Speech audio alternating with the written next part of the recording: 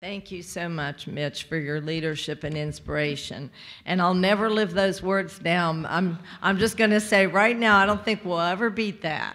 So, I'd like to introduce somebody who's going to introduce somebody, but I don't want to spend a lot of time because it's written up in your program, but I have to say that Senator Bob Plymel is the ultimate friend of education in our legislature.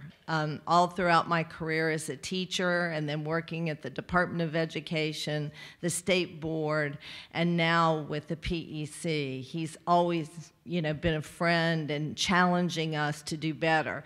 And when I first came to the Department of Ed, we had a meeting with him and a State Board member, and I was warned and cautioned and lectured that I needed to be on top of, I needed to be my A game, have my research, have all my ducks in order, and do more listening than talking. So that was great advice. Senator Plymel is a champion of education, as I said, for numerous years, and he currently serves on the SRE Board of West Virginia, and he's the treasurer. So I'd like to introduce him now so that he's the perfect person to introduce our keynote. Thank you.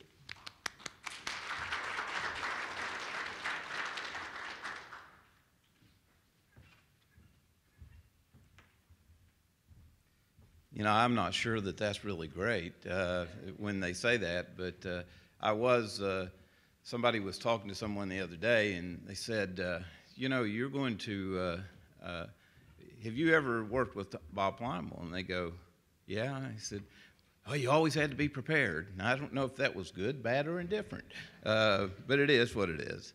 Thank you, Donna, and it's my pleasure to be here. And I'm going to do a little of, a lot of people do not understand the role of SREB or the history of SREB, and I'm going to give you a little bit of a history. So I know there's some new legislators here that will not know this, and it's important to do this, but it has certainly been my pleasure to serve on the executive board as a West Virginia representative since 2002.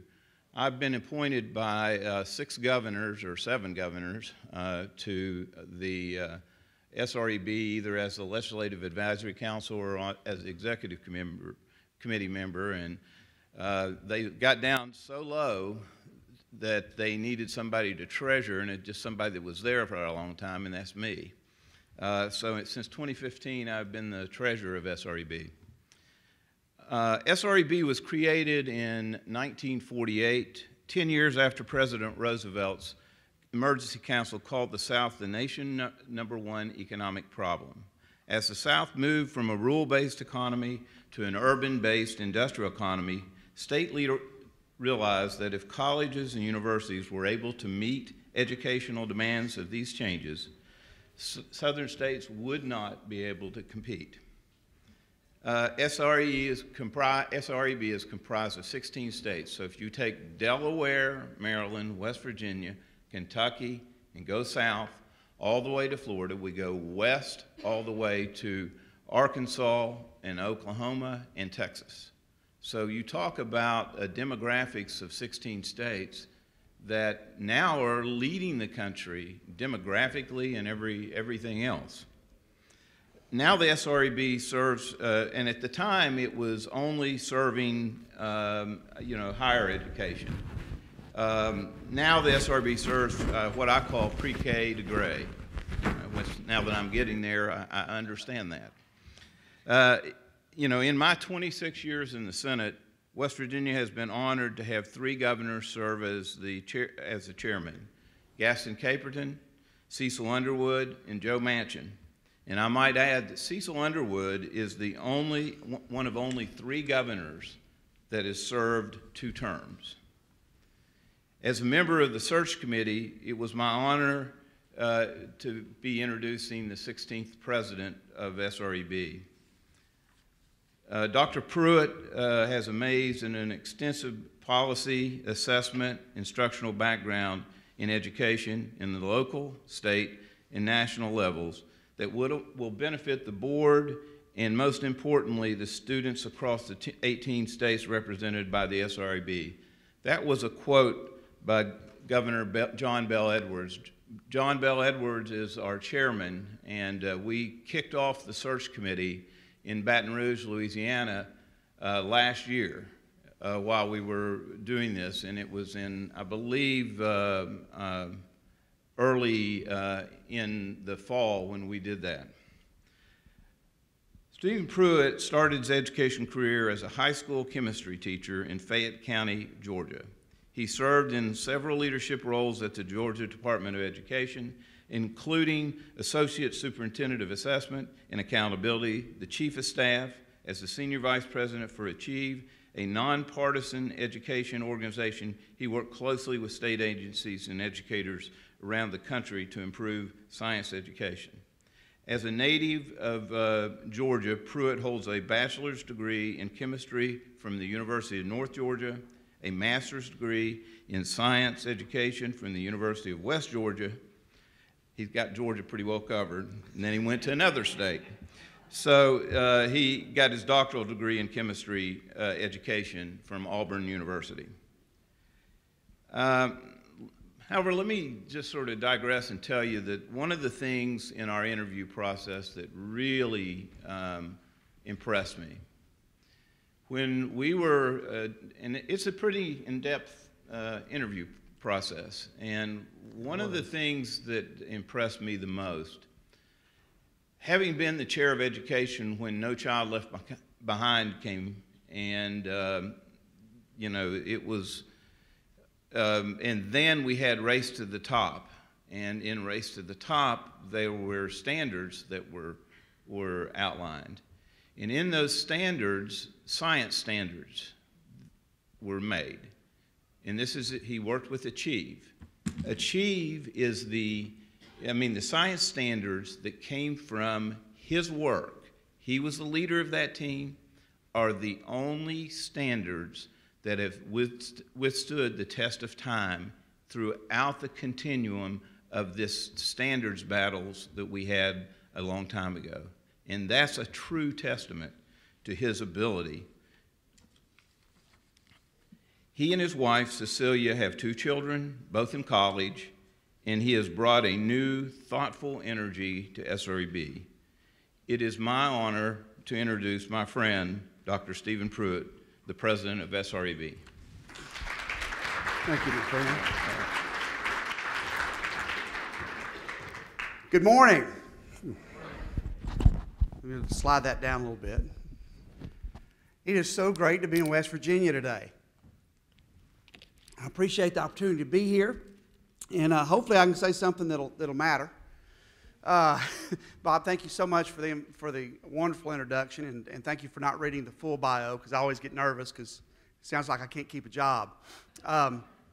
Because I've had a lot of great opportunities. I will tell you the most important job of the things that he listed there, though, was I was a high school science teacher. And I say that, I always like to start off with that because I need you to understand where I'm coming from. I'm going to talk a lot about policy today.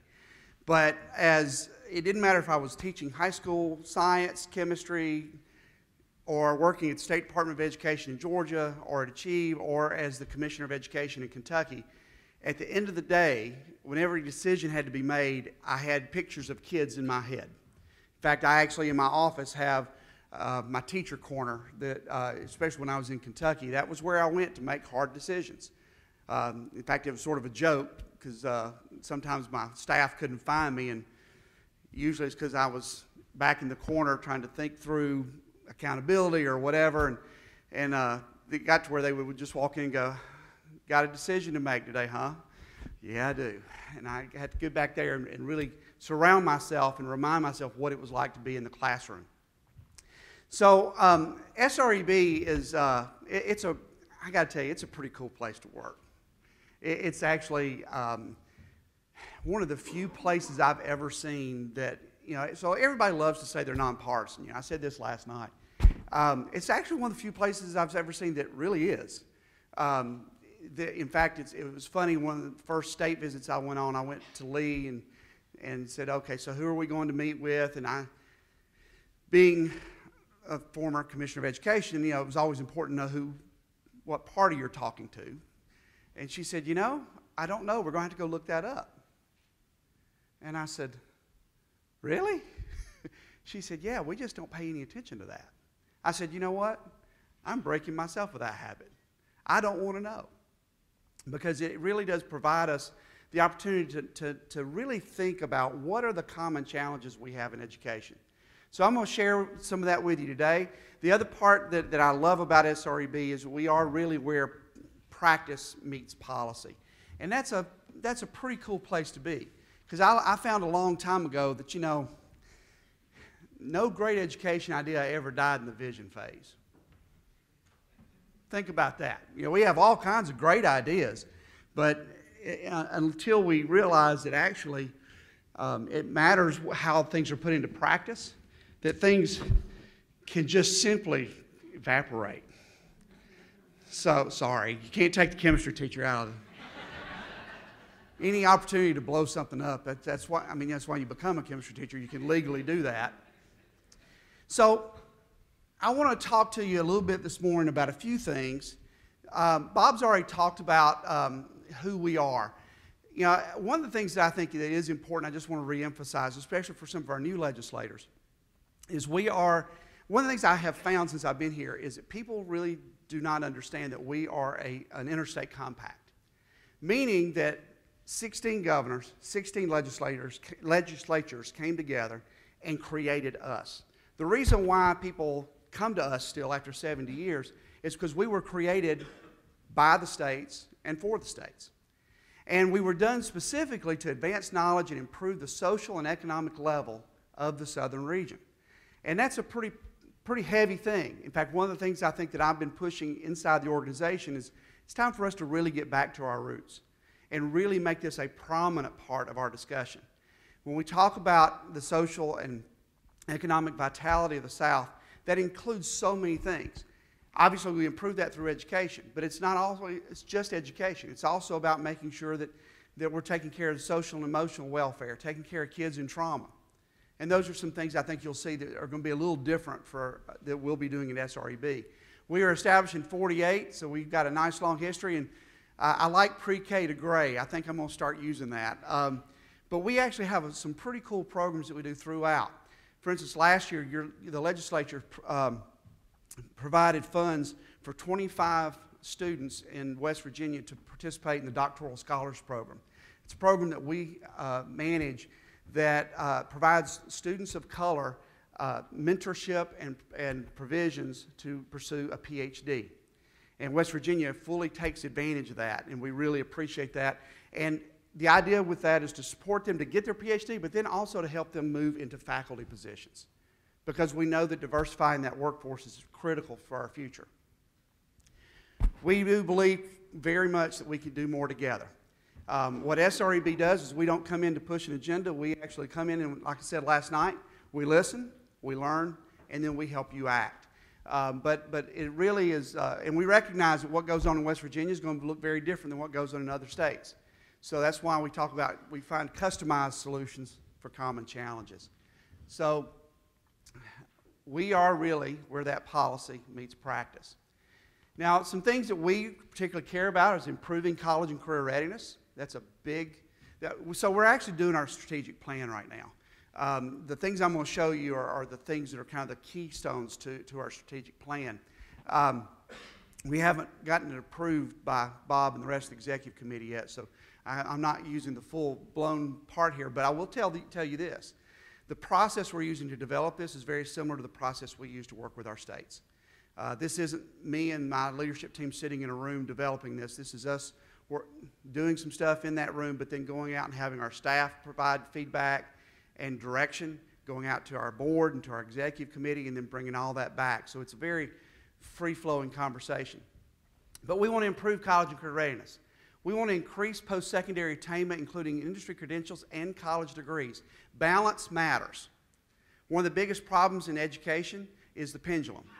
Now, I'm a science guy, so pardon the analogy here, but you know, the way you measure a pendulum is by its period. So how far it swings from one side to the other. And in education, there's usually a large period. I personally believe that if you really are going to make change in education, you figure out how to shorten the period. That means that you react to the things your state needs to do, but you don't allow it to just swing because of the new bell and whistle that comes up. A great example is in Germany. Back in the 90s, Germany, on the PISA, which is an international assessment for 15-year-olds, they scored at the bottom of all the industrial countries in science. So they decided they were going to put all kinds of funds toward that, and they did. And Germany became one of the top performers in PISA. But then they saw, oh, we don't have enough technical workers. So guess what they did? Put a lot of time and money into apprenticeships and all that. And probably some of you have even been over there to visit. Well, now there's some emerging research that now they've done that pretty well, but guess what? Now there are no scientists and engineers to create the new ideas for those technical people to do. So if we really want to make change in the South, I think part of the key is going to be that we shorten that period. We want to expand economic prosperity by closing talent and opportunity workforce gaps. That's a key thing for us. We work a lot with our states around accelerated pathways and career and technical education, but also in integrating and blurring those lines between career and technical education and traditional academia.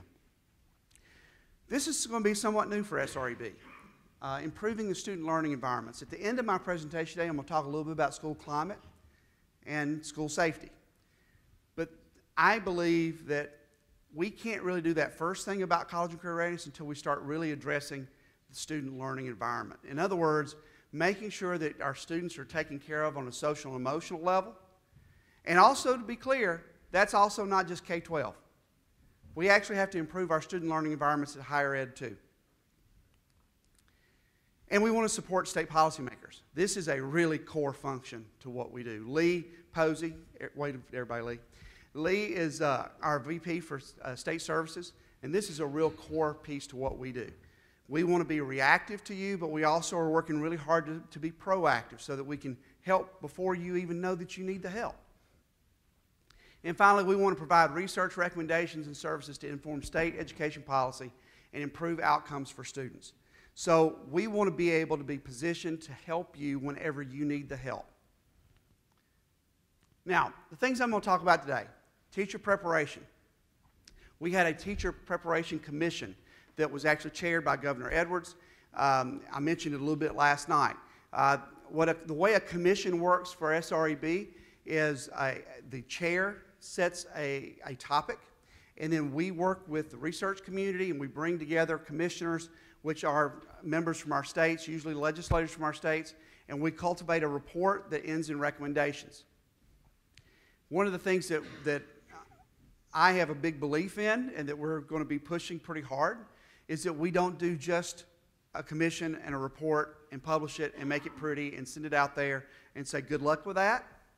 We actually want to work with states who want to really put some time in to help implement in part or in whole what that commission report says. We have a changing workforce. I'm going to talk a little bit about a report that we're going to be releasing shortly after the first of the year that, in my opinion, this is going to be one of the biggest pieces of our work over the next 5 years. And hopefully we're going to be able to work with you guys. And based on what our Senate President just said, I think this actually fits very well with what you guys are already targeting. And then finally, I'm going to end with school climate. I'm going to give you just a little brief thing about this. I'm going to talk about school climate, but I'm going to talk about it in a way from a perspective of a former chief state school officer who had to endure, and while it was also one of the worst days of my career, it was also one of the most inspiring in having to deal with a school shooting. So I'm going to share a little bit about that with you. But first, let's talk about the Teacher Prep Commission. Now, here's the thing about teacher prep. We all talk about it, have for a long time. So the time's going to come where either we need to stop talking about it or we need to do something about it. We spent 2 years looking at the research, and what I'm going to share with you are the recommendations that came out of that. First of all, around licensure. Now, I will share this with you first. I got invited to go out to Seattle. They had a big teacher preparation conference. Gates put it on. And I went. And there was a lot of cool stuff they were talking about. In fact, a lot of it was stuff that really fits quite well with our recommendations. And when you get to know me, you know, I'm a pretty cool cucumber on most things. I'm pretty relaxed. I don't get real hyped up about anything. Don't get really angry about anything. Yeah, I'm pretty level. But at the same time, there will be little things that will finally push me to a frustration point that I can't sit quietly anymore. And I had one of those moments at this conference. So we spent, you know, a couple of days talking about all this great stuff with teacher prep. And I'm sitting there and I keep waiting for somebody to talk about licensure, for somebody to talk about policy, for somebody to say the word legislator. Never happened. So finally, about midway through the second day, and like I said, I usually go to these things I don't say a whole lot because I want to learn. And finally, I stood up and I said, I'm sorry. I don't mean to be a killjoy on this, but I've got to ask this question. And there was a panel up there. I said, have any of you discussed any of this with your legislators, your licensure agency, your higher ed organization? And they all stare at me.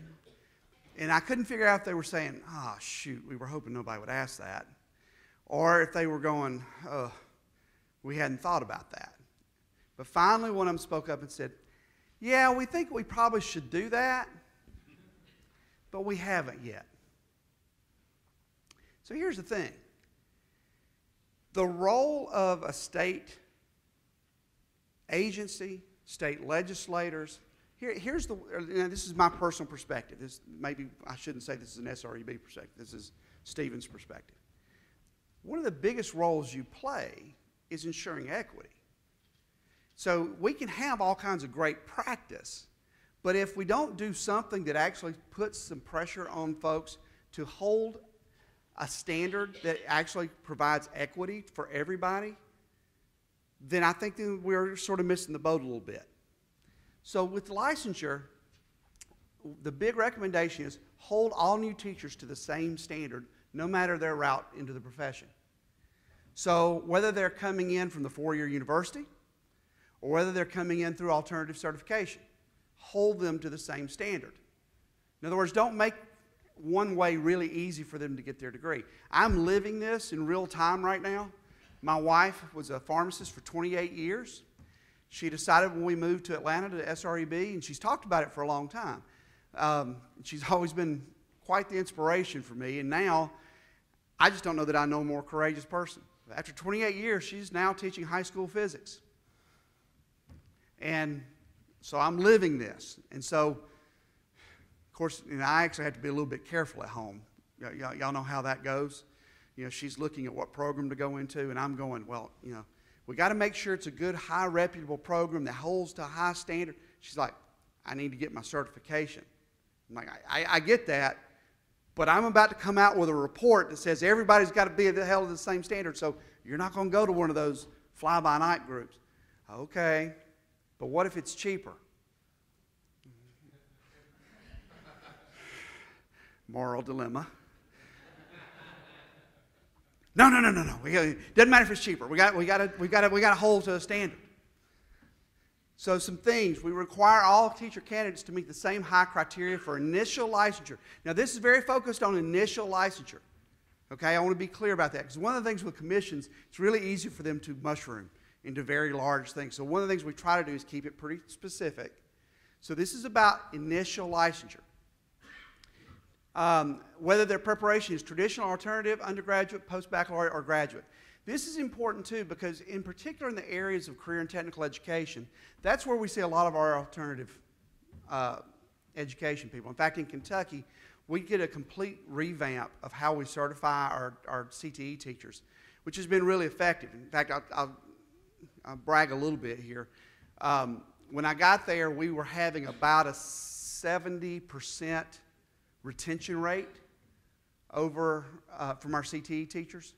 When we changed everything, and it was hard. In fact, I have never in my life been called a bully, but I was for this one thing because we were at our licensure board, and I was really pushing. It was one of Very rarely did I pull out the commissioner card and really push on something like that in another agency. But I did, and I had a couple people say, well, you bullied your way through that. And I'm like, yeah, but you know what? It was for kids, and so that's actually okay. And what happened is, in the last 2 years, we had a 90% retention rate because they actually were better supported, but we also held a higher standard. They didn't just walk through a bunch of courses that ended up in a license. They actually learned things about project-based learning. Because I'm thinking, how does a CTE teacher not know about project-based learning? It's a project. All of CTE is a project. How do you not even discuss that? So we made that change. Adopt a practice-based assessment for teacher readiness. Now, this is going to be a pretty significant discussion. This means that it's not enough just to go take a certain certification test to decide whether you have the content knowledge or not. This is actually proving that I can teach. You know, you can have a lot of knowledge, but can you actually disseminate it? One of the worst physics teachers in history was Albert Einstein. If you don't believe me, go read any book about his time of teaching in Princeton. He was horrendous. But was there anybody, maybe in the history of the world, that knew more about physics than Albert Einstein? No. So this is about using a practice-based assessment, not just that they can pass the test that's written, but they can actually show you that they can do the work. Identify a continuum of teacher development and link it to the licensure system. In other words, think about how should teacher growth be done. Not just the fact that they pass that initial, but then how do you actually talk about a continuum? Second is about clinical experiences. Place all teacher candidates in high-quality clinical experiences. This doesn't mean a 6-week student teaching. This means putting them into a clinical, maybe for a year, where they do something like what we see in medical school, where they actually are a resident. And maybe they're actually even being paid to actually work for that year to really hone their skills, but also be under the guidance of veteran teachers. I mean, I know me personally, I still feel like I owe a letter of apology to every kid I taught the first 3 years I taught. Because I did some crazy stuff. I mean, if any of you are science people in here, you'll appreciate this. For some reason, I got it in my head that I should teach isomers to 9th graders. Let me just tell you, for those of you who don't know, that was one of the dumbest ideas that I could have ever had, because it meant nothing to them, except basically I taught them how you can still play with Tinker Toys as an adult. So require programs to place candidates in high-quality clinical experience, develop and offer support and training for mentor teachers, and provide or effectively guide prospective teachers. If the state funds stipends for full-year residencies, prioritize any available funding for candidates who intend to teach in hard-to-staff schools. So, you know, one of the things you have problems with when kids come out of college is they all want to go teach in their student teaching at, you know, the affluent or suburban school. Well, we don't really, I mean, you think about how we train medical staff. They do their rotations. They don't go just to, you know, the nice family physician in town. They have to spend time in the emergency room. They have to spend time in the trauma unit. So maybe if you think about doing something like this, and again, I know this is contingent on the unlimited need. I loved how you said that. I'm going to steal that from you. That you know, there's this unlimited need, but this would be something, if you decide to go there, it's a way to help prioritize where those funds go. And then require programs to report on the quality of those clinical experiences. Now, I know as higher ed, that's a little bit, you know, that can be a little bit scary because we're saying, you know, there actually should be some accountability there. But it gives an opportunity for people to see how those programs, how effective they are. Data systems bring together data from across the state and local agencies to inform improvement. Data is always going to be a big deal. I think it's something that we all grapple with. I was very lucky in Kentucky in that we had a very robust data system. But I also know that we have a lot of our states in the South that are really working toward having that robust system. implementing a statewide data system that synthesizes data on teacher development from various state and local agencies, disseminate that data widely, tailored to the needs of specific audiences, empower change and expect improvement. And then finally, partnerships. You actually can't do this stuff without quality partnerships. Encourage strong partnerships between teacher prep programs and local school districts. States should provide incentives and support for strong partnerships between teacher preparation programs and local school districts. Now, I want to remind you of something right here. So this says states should provide incentives. Now, for my legislative friends in the room, I want to be clear. Now, your legislative colleagues are the ones that came up with these recommendations, because any time that I stand on the stage and say what states should do with funding, I want to be clear. SREB put this on the paper after y'all told us to do it. So just before any of you come back later and say, now, Stephen, why are you telling us? I didn't do it. I'm just reporting it. So teacher prep is a major deal, and I know that there's been a lot of conversation already here. I do want to share with you that one of the things that we are doing, remember earlier I mentioned that we're not going to do just a commission report and then move into good luck with that. We actually started just this week, on Monday, we have a grant with Gates, but now we actually have another grant to support North Carolina, where we are creating an education human capital roundtable. And with that, SREB is bringing together all the state agencies and for those of you who weren't here last night, I use shareholder instead of stakeholder because I want to build where they actually feel invested in something. And all we do is bring them together and facilitate a process and document that process and help them get that going. With the idea that we exit and that continues going in that state, but the focus on that is actually for them to take the commission report and build this roundtable and really work through some of these really hard issues around licensure and data and all that stuff. So that may be something that you want to consider here in West Virginia. The hardest thing is to get people to work together sometimes, and I will tell you that I think one of the best things Sonny Perdue ever did as governor of Georgia was created the Alliance of Agency Heads and gave them the directive. You're going to do X, Y, and Z. You can't send any proxies. You've got to be there, and you've got to get this work done. And that's sort of what we're trying to create, except we're not giving the mandate. We are actually saying, this is what we think we should do to help you.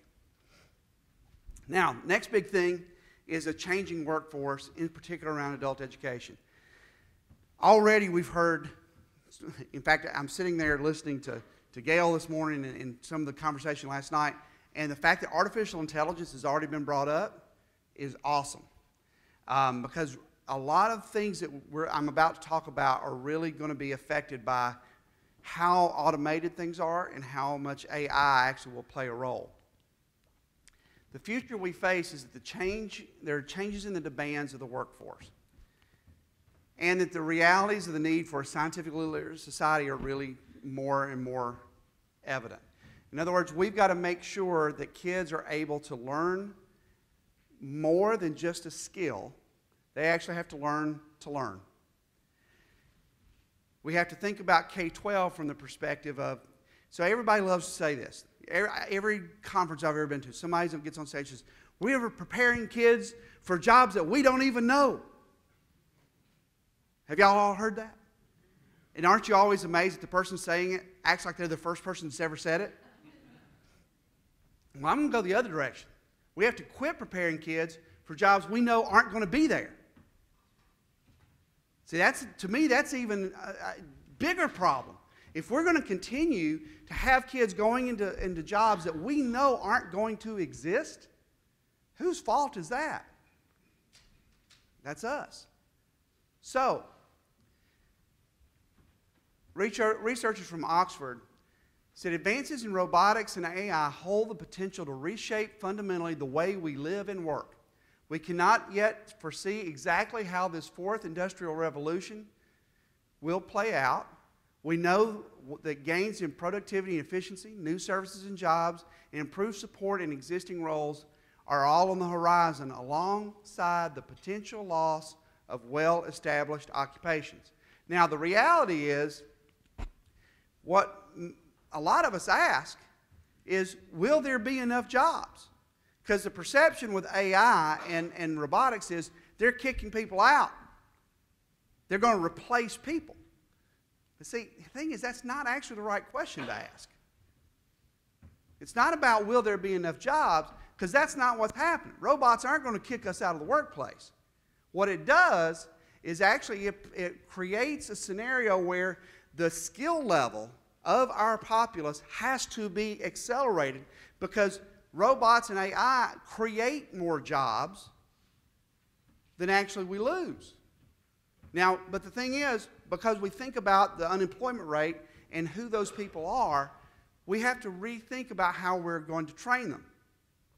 So what I'm setting up here is this is a K-12 issue for us to make sure that we rethink how we're training those kids. But here's the other reality. Right now we have people 25 to 35 who have jobs who are making a reasonable living. That in the next decade they are going to lose those jobs because they will not exist. Now think about that. These folks that have high school diplomas, they have a job that right now they think is pretty good. They're going to lose those in the next decade. Guess what else happens in the next decade? Their kids graduate high school. Look at the double whammy that's coming. Unemployment for people who then will be 35 to 45.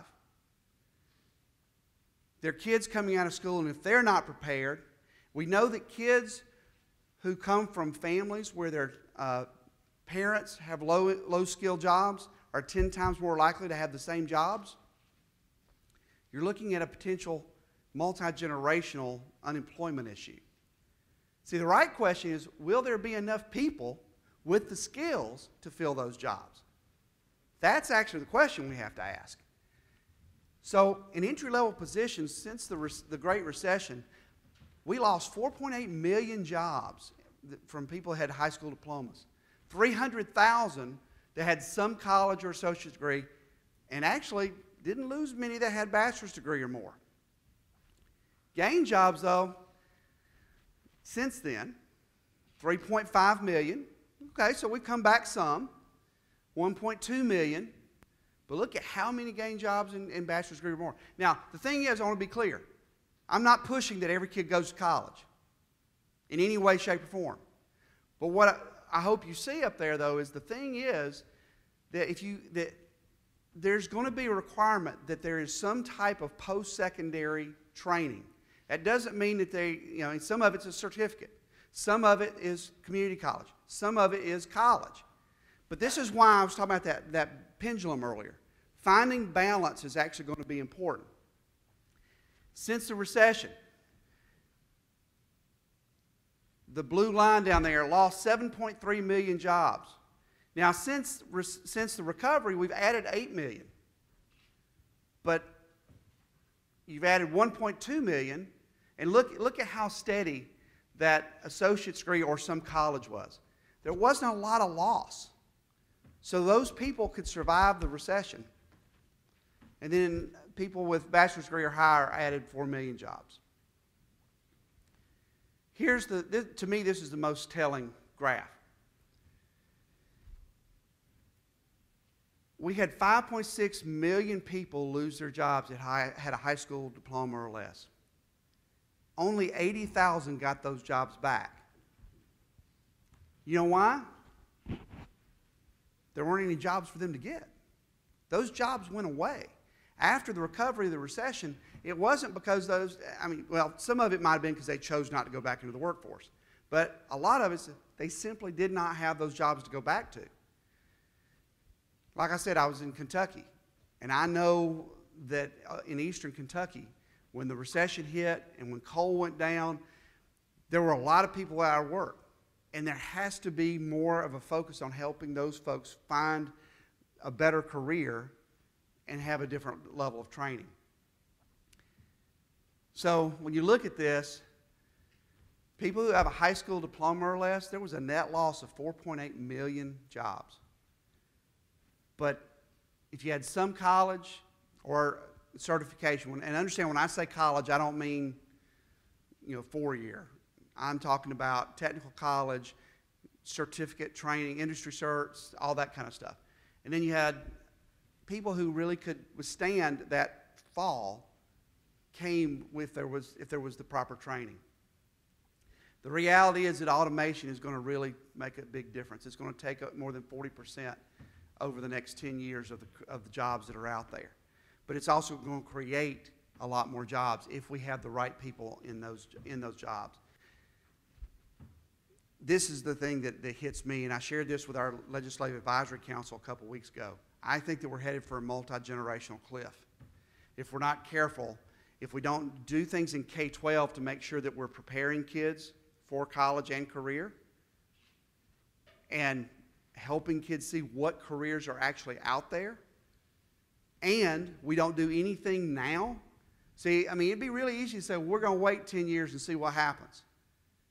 And what's going to happen is we're going to end up with a recession.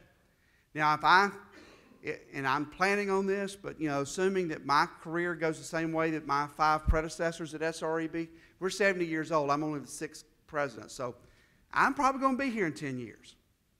And my hope is I'm not standing on a stage in West Virginia or anywhere else and saying, remember 10 years ago when we said this was coming?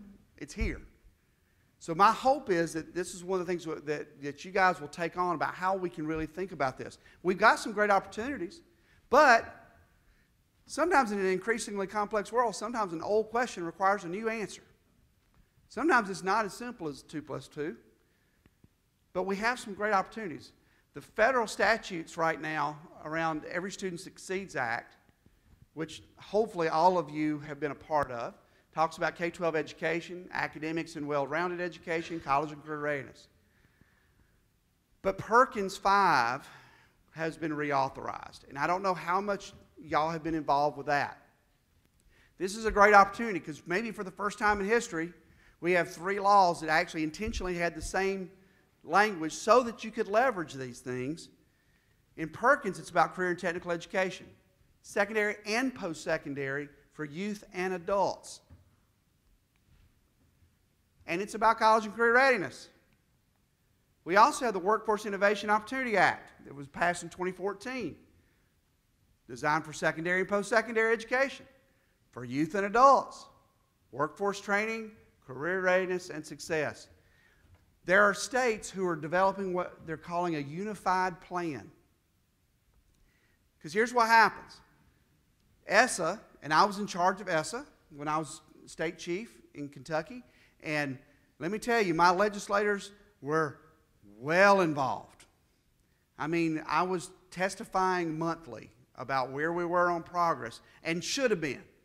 I want to be clear about that. I joke with Mike Wilson about it all the time, that, dragged me in front of those committees constantly, and, but you know what? He should have, because it was about school accountability for the state of Kentucky.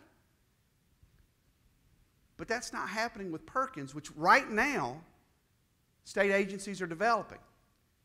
And if our legislators and other shareholders around the state aren't involved with that, and if that's only happening in CTE and they're not doing it across the agency to make sure it's aligned with their ESSA plan, you're missing an opportunity.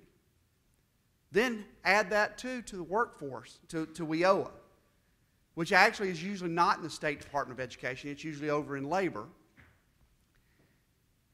As legislators, you've got an opportunity to, I hate to use the term, but demand that these programs are aligned and effective and have the opportunity to actually push your state forward by leveraging all those things. You even have opportunities in how you write other grants. The Department of Agriculture uses the SNAP grants. If you write that plan right, you can actually use SNAP grant funds to pay for student meals while their parents are being trained for other jobs. So if you've got kids in poverty who aren't going to be able to have dinner, you can actually use those grants to do that. But this is where there's a diligence that has to come, and hopefully that's a place that if you would like it, we're happy to help you with that. And of course, it's also about economic development. So connecting these points, when you think about it, and we're happy to provide some more information about this, but among these things, governance, the programs, equity, accountability data and improvement, and timing, those 5 things are really great points of intersection among those 3 federal statutes that can really help propel West Virginia and the South forward. And I'm going to end with this, and so I'm almost finished. School climate and school safety are obviously something that's big. I told you last night that one of the things we do is we listen. And we want to be able to provide you what we need to provide you. Far and away, this was the most requested thing for us. When we surveyed our states and said, what are the things y'all are grappling with? School climate and student safety, way out of everything else. Now, I'm not going to get into some of the discussions that you'll have politically. I'm not here to talk about who you arm and who you don't and all that.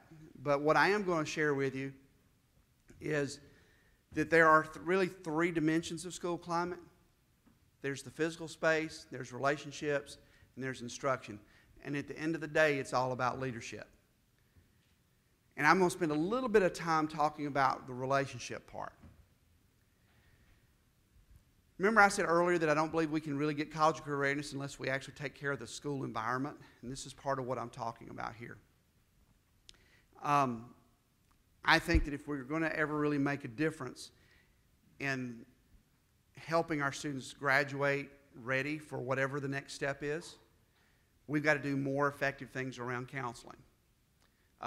In Kentucky, I don't know how it is in West Virginia, but in Kentucky, our counselors spent most of their time coordinating assessments. They were the assessment coordinators. I remember walking into the Department of Ed one day, and I'm just kind of scrolling through Twitter, and I'm seeing all these counselors saying, hey, I'm at the KDE testing meeting today. And I'm like, what are all these counselors doing at this testing meeting? And then I found out, well, that's actually who they use to do the state tests, to do the local interim assessments, the MAP tests and all that. So I'm like, when are they having time to counsel? Well, the reality is they weren't. Of course, that means if we were to do something for that, means we have to also support our schools in finding a way to help get that part done. Tennessee has passed a law that says that 80% of the time of the counselor should be spent on counseling duties. Personally, I think that's a fantastic law. In fact, I think if I'd stayed in Kentucky, I probably would have pushed that pretty hard. I will tell you, however, I didn't always have that opinion. In fact, full truth, when I was a teacher and when I was at the Georgia Department of Education, I probably spent more time complaining about high school counselors than I did being a proponent of them. And it wasn't until I started realizing what we were asking them to do and what we were not preparing them to do that I started realizing that may be the problem. So maybe this isn't Stephen being irritated with counselors because the counselors aren't doing their job. Maybe it's because we weren't preparing counselors to be able to do their job. And I think this came into greatest relief for me on January the 23rd of this year. January 24th to the 26th, I spent time at Marshall County High School after we had a shooting on January 23rd. And I saw one of the most horrendous experiences that an educator ever goes through. Shooting happened on the 23rd. I didn't go down to the 24th because I felt like I would have been more of a problem. I went down in jeans and a button down because I didn't go down as commissioner. I went down to work, to do whatever they needed to do. And they asked us to go sit with the counselor. I took my chief academic officer, and I had a person who was specifically in charge of coordinating counseling activities in Kentucky. I'm going to tell you that's probably the best decision I ever made as the Commissioner of Education, was to have somebody who, not in name only, coordinated counselors, but actually their sole job was to train counselors, to coordinate the activities, to make sure that they knew what was going on in the other parts of the agency and communicating that to the counselors. Because what she ended up doing was having to coordinate for the rest of the year through May, counselors from all over the state of Kentucky going to Marshall County to support those kids. If we hadn't had that, we'd have been in trouble. Well, more specifically, Marshall County would have been in trouble. I went down there. We go into the meet with the counselors. They had this incredible plan. 4 counselors for 2,000 kids. How do you deal with trauma? And the trauma that we're dealing with ranged from, I went to school at Marshall County and I kind of know the people that happened to a young lady who stood 6 feet from the shooter, who I personally got to meet, and I don't know to this day how she put one foot in front of the other. She stood 6 feet from the shooter, and she told me he ran out of bullets. If he had not run out of bullets, I wouldn't be standing here today. She was so petrified, she couldn't even fall to the ground. She stood 6 feet, and from the shooter's perspective, saw him take out 2 of her classmates. How do you help that child when you have 4 counselors and 2,000 kids? Well, this is where the state role comes into play. We all get into talking about prevention. I want to pitch to you a different thing. There are actually 3 phases of crisis, and it doesn't matter if you're talking about a shooting, a tornado, a hurricane, a flooding. It's that you first deal with prevention. You have to deal with management. And I'll tell you, the people at Marshall County High School, from everything that we saw, and we talked to the state police, as we watched the video, all that, those 2 things, they could not have done any better. But then there's that 3rd phase. See, everybody showed up.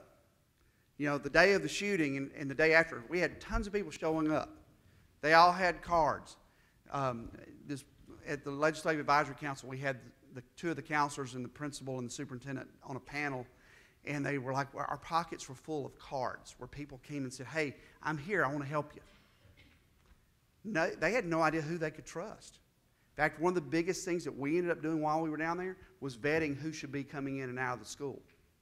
And what I learned was at the state level, I had fallen down on my responsibility to help asset map for our districts. Who do you call? So they're laying out this great plan, and I'm sitting there in the room with them, and I'm saying, how are you going to pull this off? You got 4 counselors. They said, we could use some more. I said, you think? They said, yeah. I said, how many do you need? Can you find us 5? I said, 5? You got 2,000 kids. 10? Stepped out in the hallway, made 2 phone calls. We had 32 counselors there by 10 o'clock the next morning. Okay? I'm not saying that in any way to say what Stephen did. I'm saying that to say there are people who are dying to help if the right people make the phone calls. So what we started doing then was we're going to have a plan for what happens for crisis resolution. That 3rd phase is what I call crisis resolution. In fact,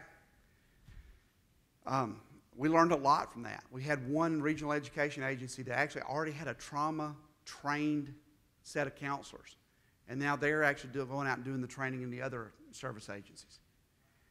But the state actually has a role to play there. The state has to do that. So whatever your conversations around student safety, what I want to encourage you to do is, from a guy that lived it, think about how you help with resolution.